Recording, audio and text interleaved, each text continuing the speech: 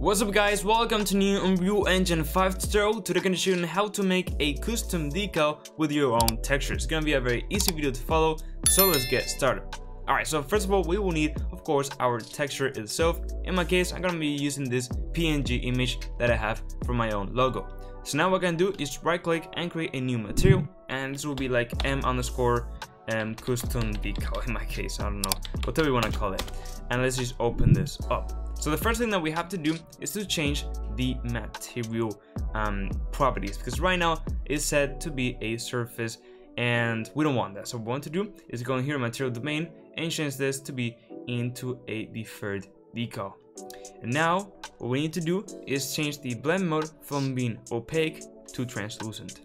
And now everything will be set up to be able to work. So now let me drag in my texture. So what I can do is just hold Control Space to open up our content browser, just drag in our texture, and just put it into the RGB.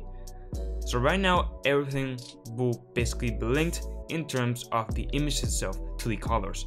But we need to set the opacity, because this is a PNG image. As you can see over here, we open this. As you can see, we have these squares on the borders, well, the background, because it's PNG. So we have to get the alpha, which is the A on here, into the opacity section. And with that, we are set to go. So we can now go up here into apply, save, wait a few seconds. Come on, there we go. And then we'll just drag in, of course, not the texture, but the material. And now you'll see that we have our decal going ahead and working, and we can change everything as we go. Have in mind that, of course, it's very important that, of course, it's, well, basically inside and affecting the object that you're on. Of course, not have it, not touching the box. And then also very important with that arrows you see is the direction. If I can rotate like this or rotate like this or so on. So for example, we want to put it into 90 degrees and go into a wall. We can also go ahead and put it into a wall, so you decide.